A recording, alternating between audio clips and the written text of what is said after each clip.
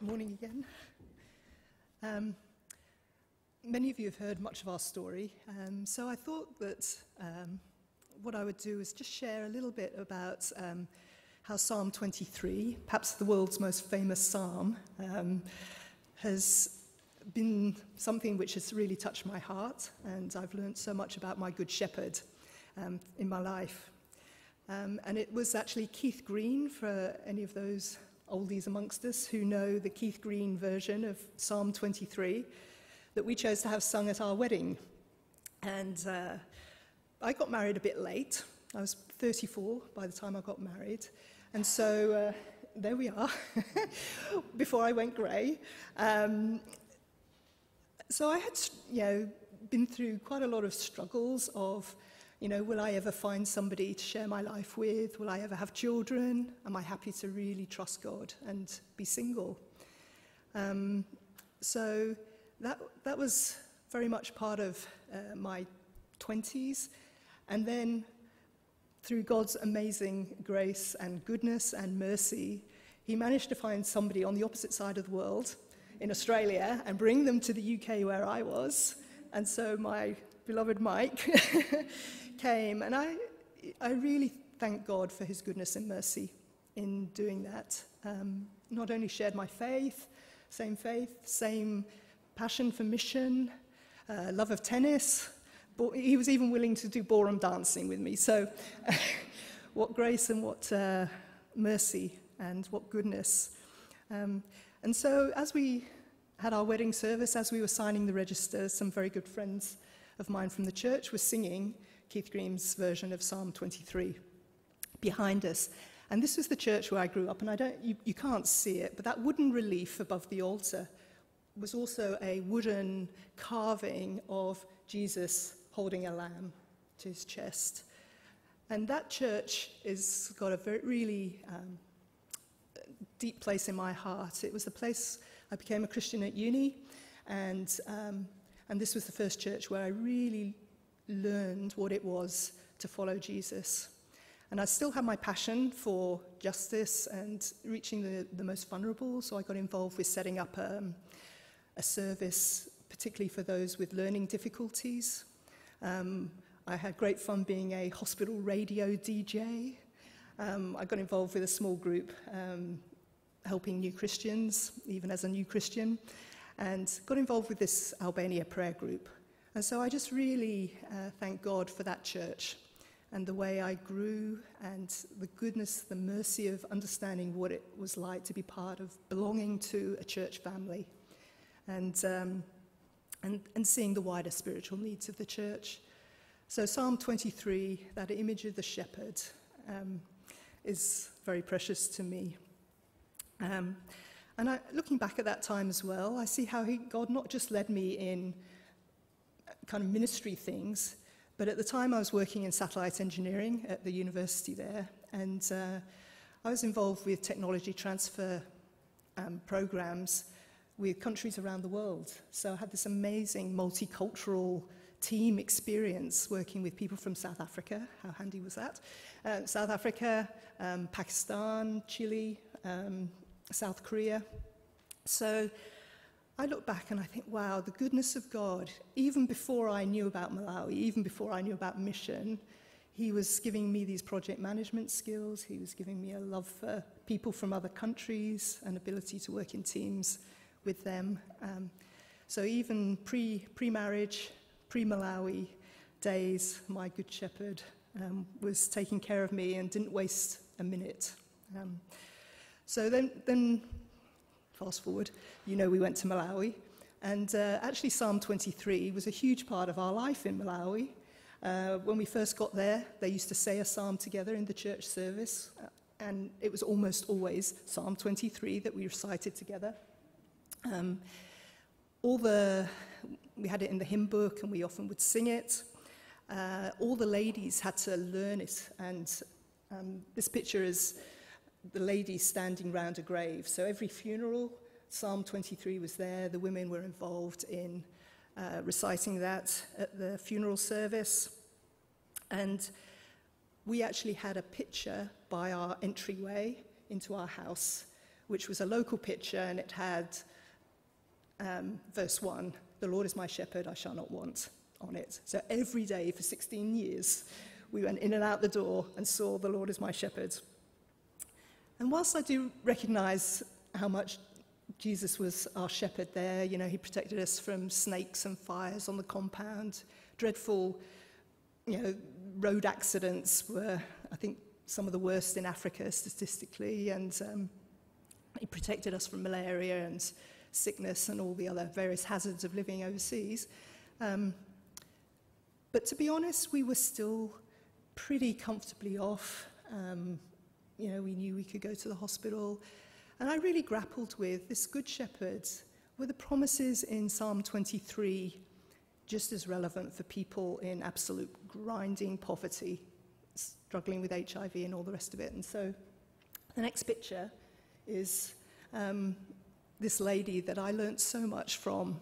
She was a member of our church. When we left, we gifted her the picture that we had by our front door for all those years. And in her life, she had to, in her family, they were dealing with being HIV positive. She had a stillborn child, alcoholism, her husband lost his job. You know, so often she didn't know where the next meal was coming from or whether she'd pay the rent that month. But she was so faithful at coming to our Thursday Bible study.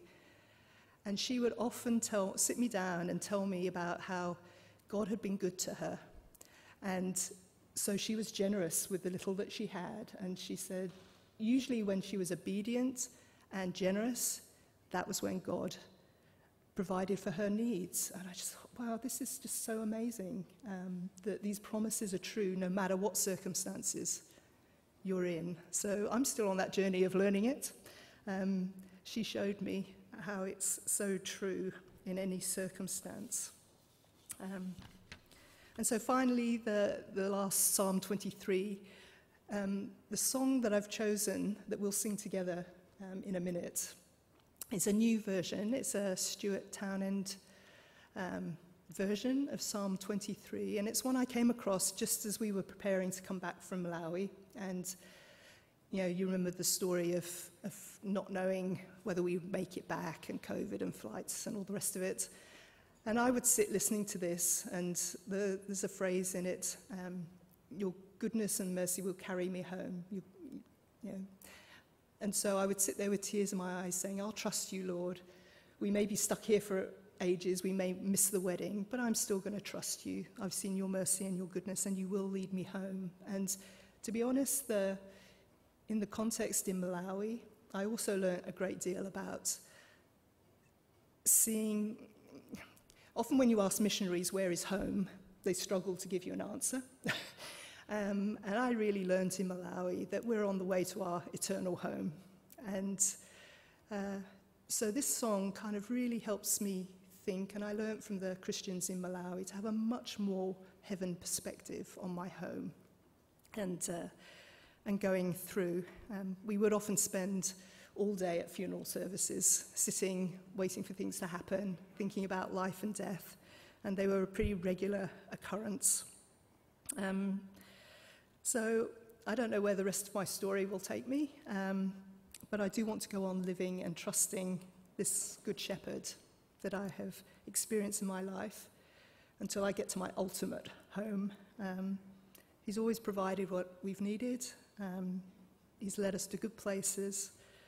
He's given me a chance to seek his righteousness, not just in Malawi, but now in our new ministry, or my anti-trafficking ministry within SIM.